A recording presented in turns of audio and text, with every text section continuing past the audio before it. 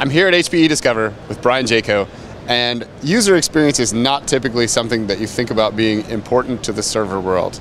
Yeah. Lots of cables poking out of the back and command lines and things like that, but you are kind of leading the charge to make user experience better. Can you talk about that? Yeah, absolutely. One of the things that we know is that as customers interact with systems today, their expectations are changing. It used to be that they would get a lot of training, they would get highly skilled in whatever art it is that they're doing, whether it be server, storage, networking, and they would deal with a lot of that complexity because they became to know it and they were familiar with it.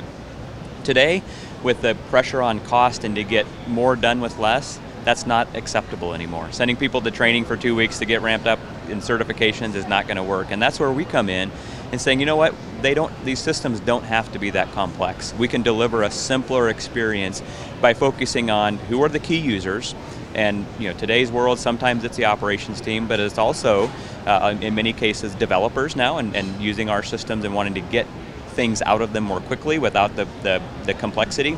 And also a lot of our executive customers, they need to know how much am I spending, where's my utilization, all those kinds of things. So first and foremost, you have to know who your users are.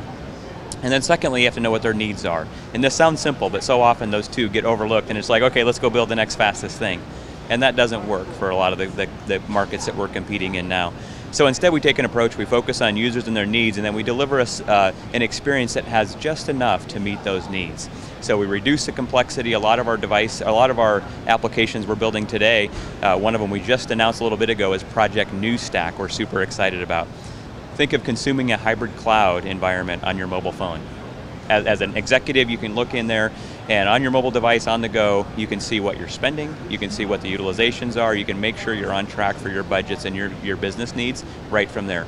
As a developer, if you're needing to deploy something quick or you're away from the office and need to respond, you can do that on your device as well. And of course, it's equally beautiful and usable on a big mobile screen at your desk as well.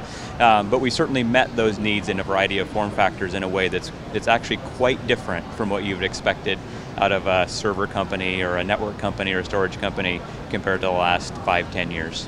So one of the things you talked about is user expectations and meeting their needs. What about how do you address the idea that there are probably some people that would prefer the command line to a neat GUI experience? Yeah, absolutely. I'm really glad you asked that question. Knowing who your users are and what their needs are means that, like for example, a developer, their needs may not be using a UI at all.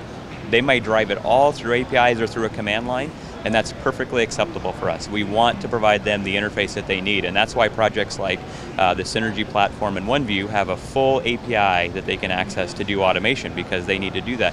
New Stack, again, coming to that, it will have a full API where they can interact with their CI/CD systems, they can do automation and meet their needs. But when they do that, if their manager wants to come in and see what's going on through the UI, it'll all directly reflect what they've been doing. So they're not disconnected systems, but that comes back again, knowing your users and what their needs are, and their needs aren't always a pretty UI. As much as we like building them, that's not always the right tool for the job.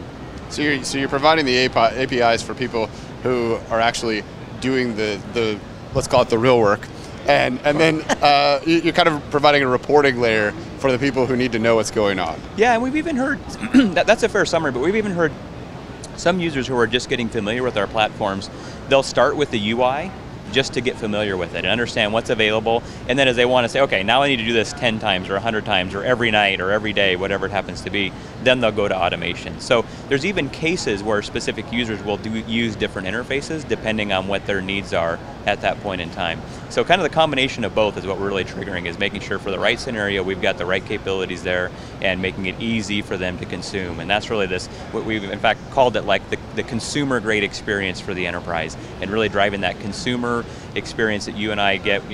Getting a cab these days is a very different experience than it used to be a few years ago. Sure. And that's what we're changing the experience for enterprises in a very similar, disrupting that in a very similar way. Very nice. Thanks, Brian. You bet. Thank you.